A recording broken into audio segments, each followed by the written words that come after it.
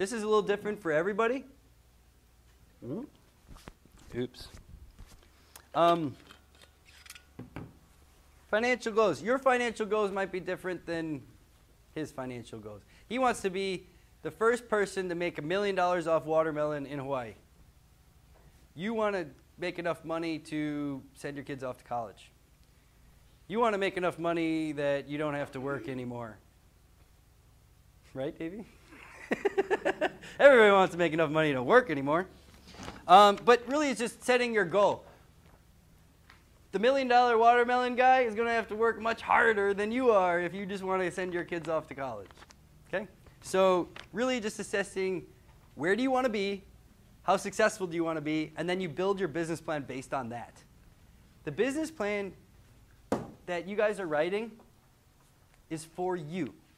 It's to make you happy, to make you money, to help your situation. Okay?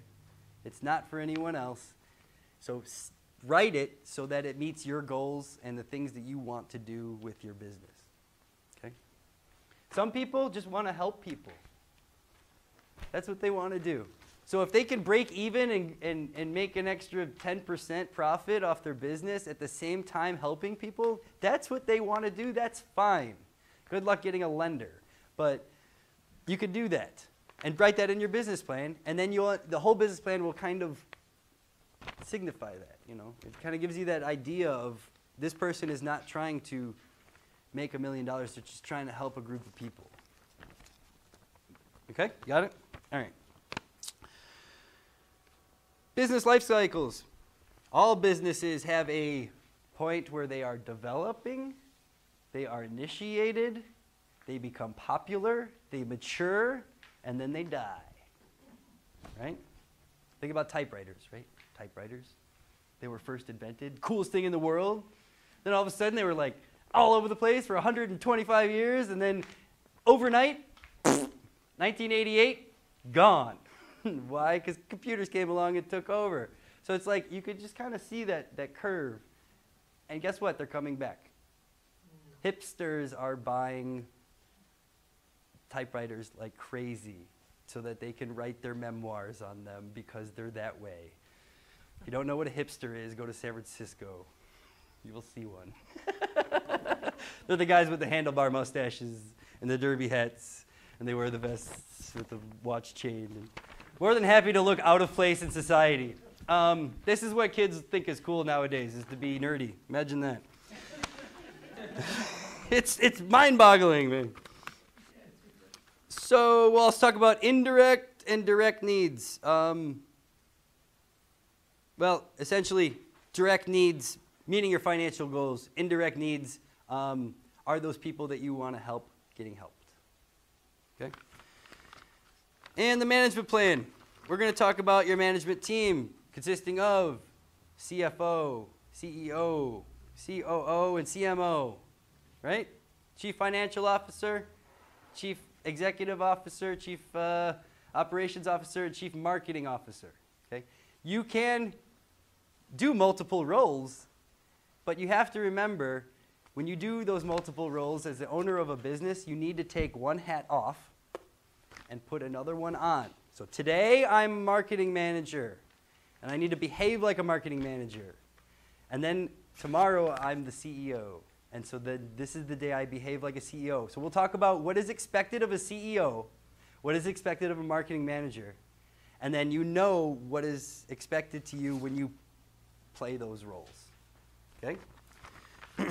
You'll realize that being an owner and being a CEO is usually a bad idea because your passion is in the wrong place. You're kind of seeing things through a cloud of deception.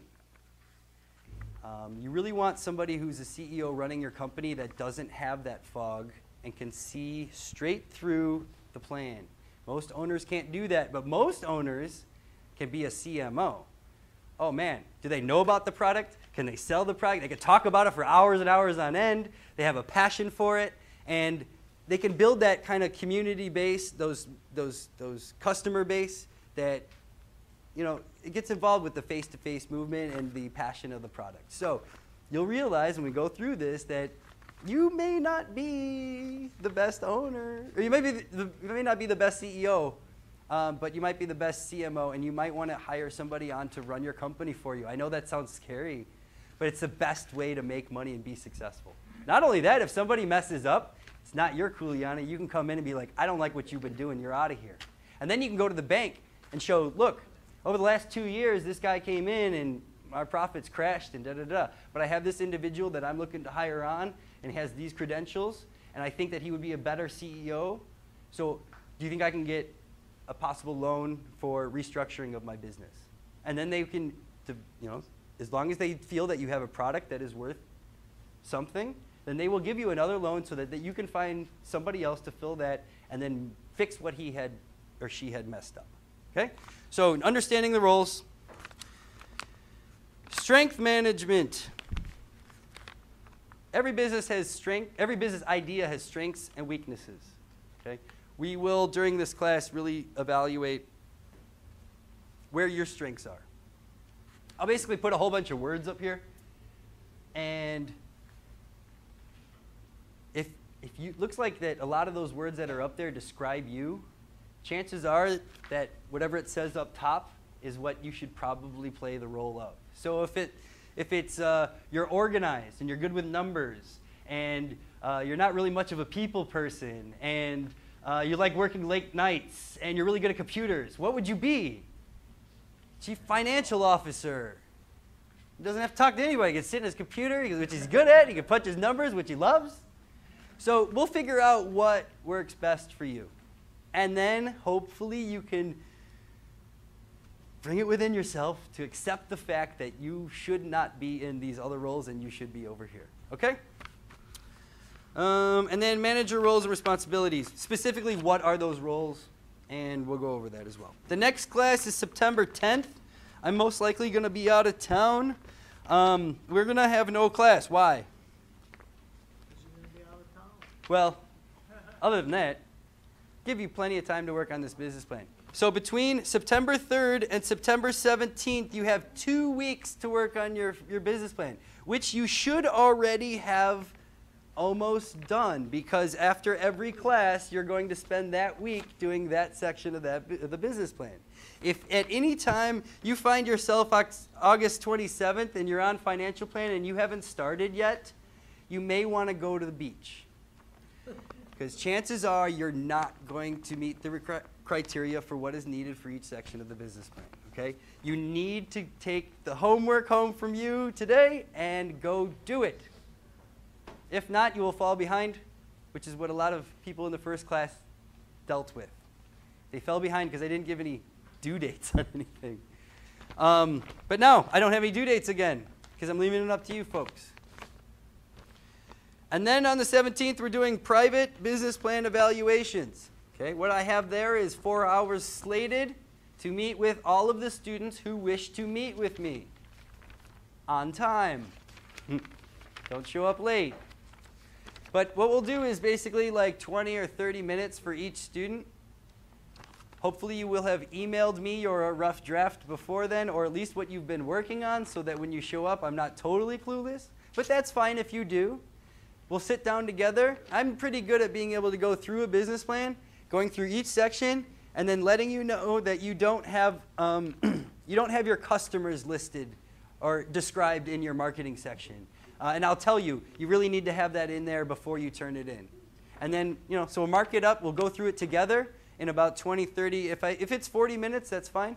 But I'll basically take the 4 hours and cut it up into sections, and then you guys sign up on the board if you want to meet with me.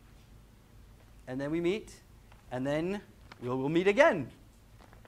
That's the day the rough drafts are due. Okay? What you'll do is you'll come in that day with your rough draft at your slated time that you've signed up for. You will hand it to me. I will not accept email versions of this. Well, I might. I probably won't.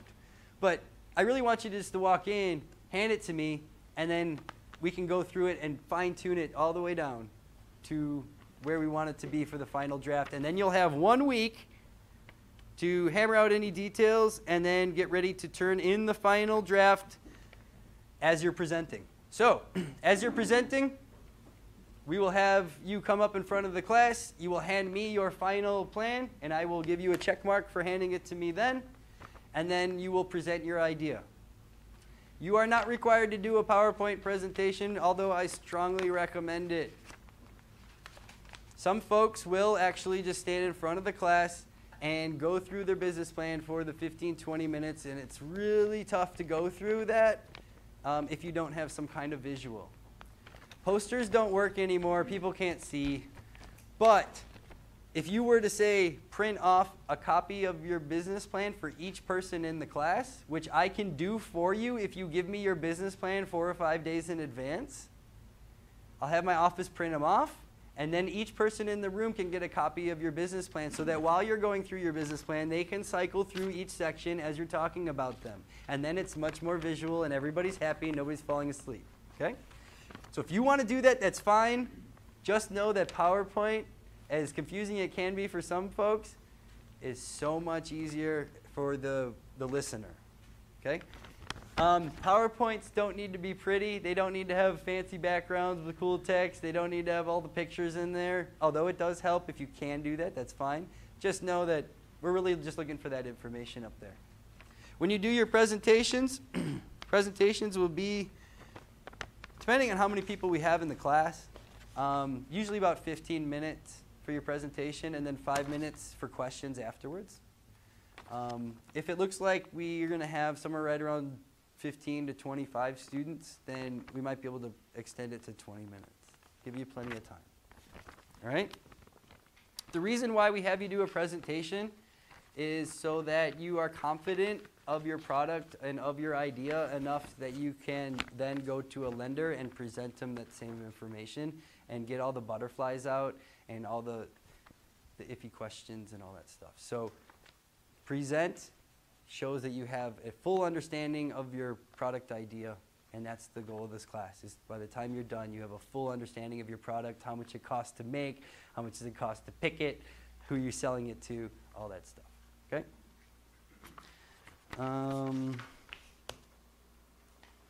Let's take a few minutes. Last time I did an introduction of everybody.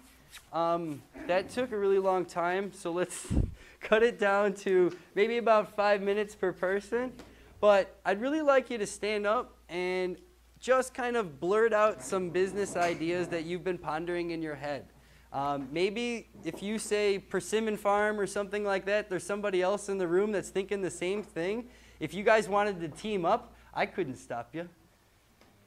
But I would prefer, if you can, try to keep it as a single group. But at least with the knowledge of what other people's ideas are, you could bounce them off each other. And then for the remainder of the class, these folks in the room will have kind of a general idea of what you're planning on doing. Okay? So if you don't have any ideas yet, just think of something off the top of your head that might work for your environment, or things that you've just been pondering over the years. Even if it's not agricultural, maybe you have a great idea for a new pogo stick. Just tell us about that. Okay? So I guess we'll start with Davey. Velma, do you want to volunteer for Davey? She's volunteering me. Okay. My name is Davey Mahi, and I was in the last class. And what else? So business ideas. What are you thinking about writing about? What I'm writing my paper. My business plan is very narrow. I like grow green tea leaves, and it's something that I worked for Don at Don's Grill, and something that his dad told me long ago before he passed away. He said, "Mike, grow green tea leaves." He said, "Don't get pennies, you can get the dollars when you sell them to the guys on the mainland." And he had it all done. All I had to do was just grow, and I didn't. He's gone, but the idea is still in my head, and I wanna fulfill that. Because he said he can make money, and he was a self-made man. He made money on a lot of things that he did, so I like try to do that, and maybe honor his thing. I don't know what you call it, legacy.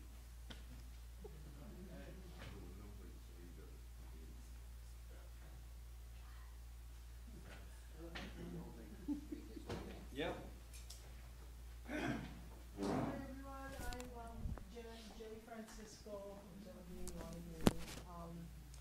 we live in Pana Evans. My mother-in-law lived next to me, and from the first class we were in, we certainly got the shocks of our lives. That was hard work, but here we are, glutton for punishment. We came back for more. But you know, for that last assignment we had, assignment number 3, that was talking about what we thought we would want to do.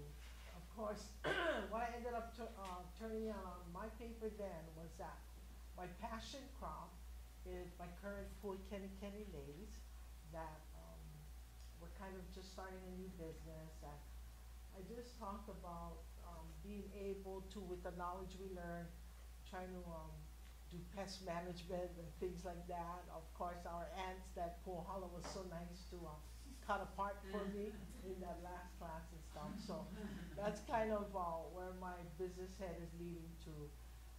It's not a big money maker, of course not, because it's a seasonal thing, but it is such a beautiful product that it just steals my heart. My second idea is I really dug the idea of aquaponics because looking at the farm we went to, that was pretty neat, yeah? You know, fish, we are Hawaiians, we should eat fish. Maybe that's why we wouldn't be so diabetic. But it was the best of both worlds, yeah? You know, like doing something with a fish tank and then of course putting it off into the rest of your plant life, which I think my main crop I wanted to do on the plant side was watercress because, and isn't it so expensive now in the You can make so store? much money off water. I mean, you can't even afford watercress anymore. So that kind of was the best of both worlds for me, doing my passionate and then of course being smart and trying to make money on aquaponics. Well, of course, Thank all you. great business plans are diversified. You're not going to line it all up into one product. So. Yes, yes, and that was the other thing to diversify and not rely on, you know, the seasonal flower that's not making much money. Very good. Okay, thank you. I'm Velma Francisco, her mother-in-law. My passion is hollow. And you know how expensive that is? What, $8 a pound? But then there's this man that comes down the corner and sells it for $5 a pound.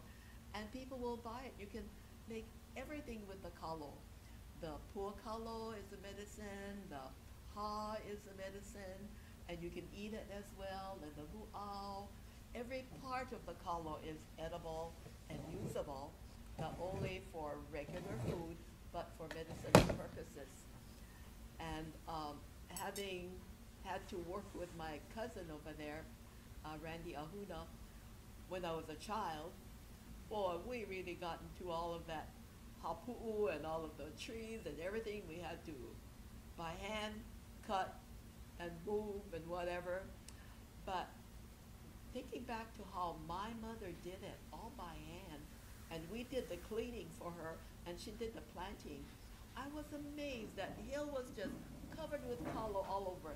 And she knew when it would be ready to harvest, and we would harvest in portions. And of course, they were way ahead of us because they had more helping hands and they had more knowledge. But my mom, I was just super amazed with her when I think back to how that kalo all grew and how we survived on it. So I'd like to, that would be my plan if I got there.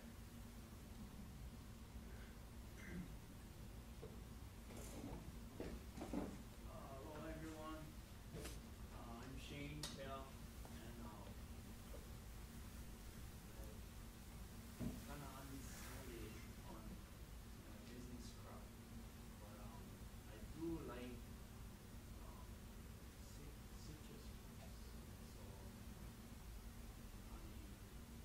So that could be something that I might be taking.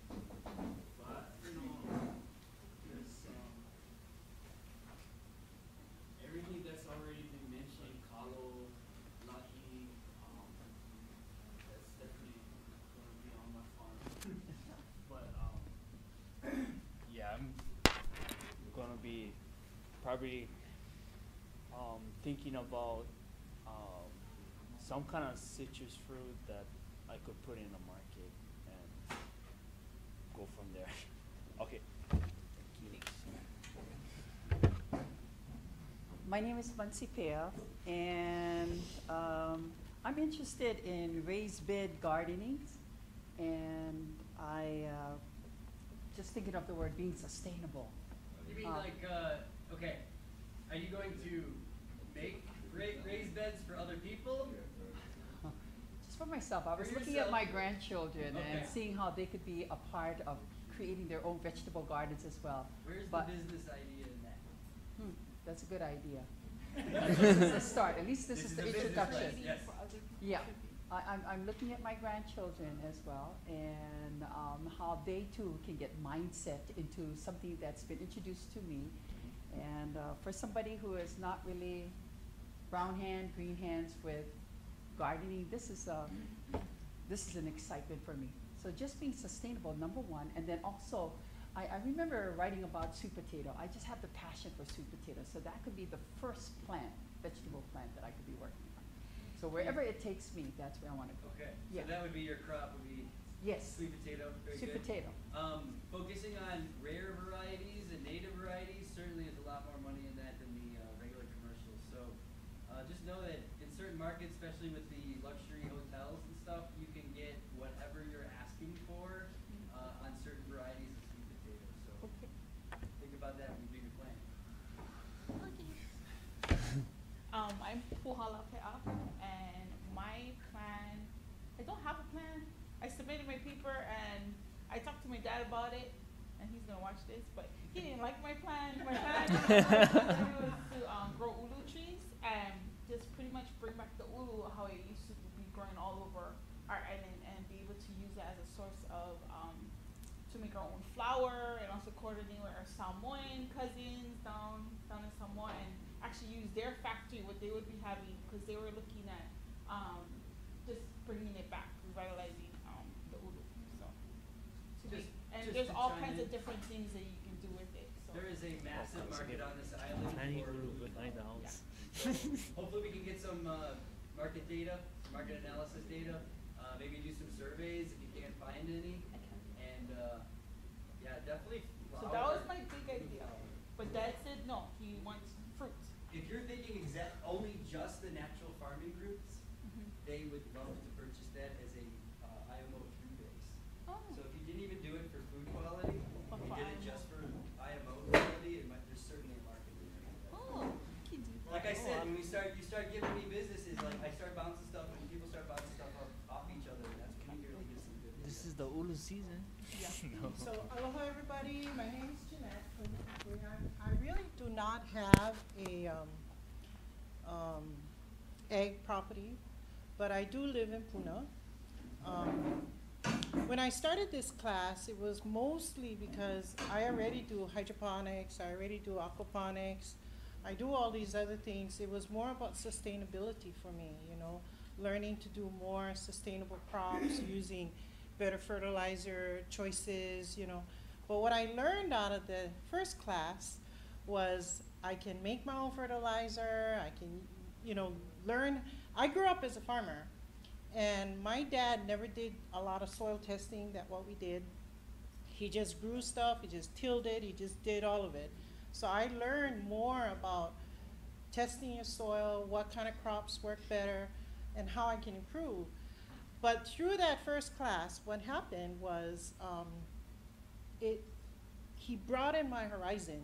And by broadening my horizon, I realized that I should have a crop. I should have a crop because why wouldn't I want extra money, you know? Why wouldn't I want to make that? And so James put me in this position where I thought about 3 different crops that was good for me to grow. But I'm only going to share 2 of them. And one of them was the mangosteen. And when I started to do a lot more research, because you talked about it so much, I realized that that particular crop, it was 2 times a year we can pick it. It was easy to grow. It grew in our elevation, our climate. The product made good money. It's only grown in Asia, and they use every single item of the whole tree. The fruit, the seeds, the rind, the bark, the leaves are used for something. So that was one product I really want to try to get myself growing. The other product that I thought about was kukui nut. And the kukui nut, simply because as we move into bioenergy, and we move into when people are trying to provide oils, kukui nut is going to be one of those things. And because I work in the farming industry right now, I know that they planted 1,000 kukui nut trees. And that's because they're going to go after the oil for bioenergy, for power, for all those things. And you know, the thing about kukui nut is we use it, they're going to be using it for oil, but we use it for other things, you know. We use it for medicinal medicine, but they're going to be coming after it for oil. 70% oil content. That's right. Massive. So, lucky for me, I have about 15 trees growing in my property right now.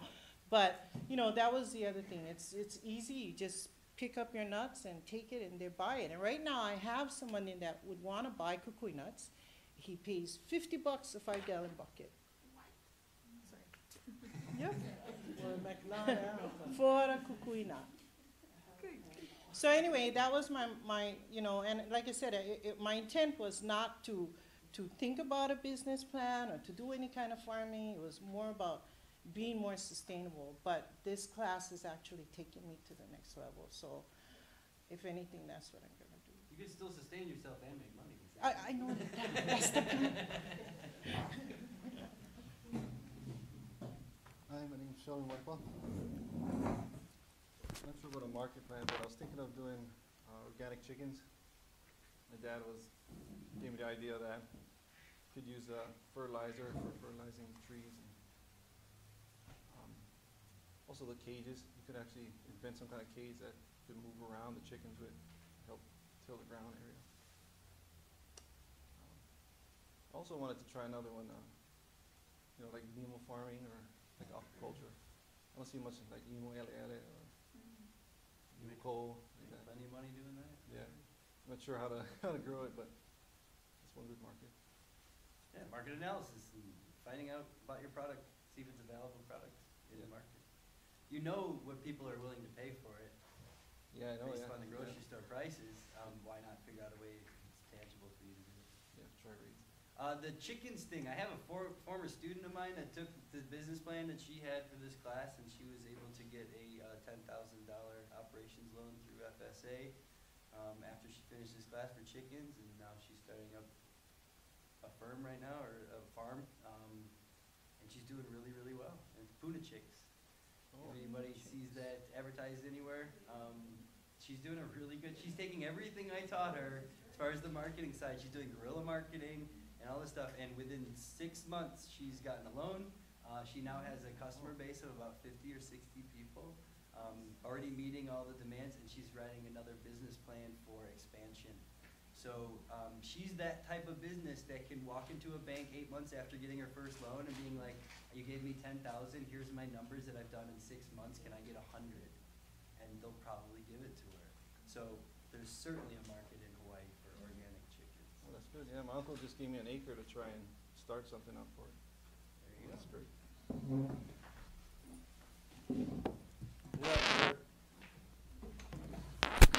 I'm Randy Ahuna.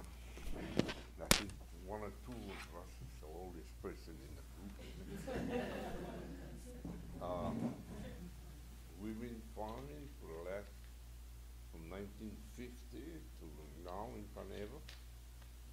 And we've been going, my mom and dad actually started the farm. The grandchildren all came along.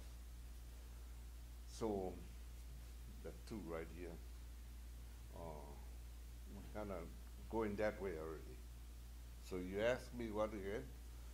Well, I got 2,500 trees of macadamia nuts. I got about 100 trees of avocado.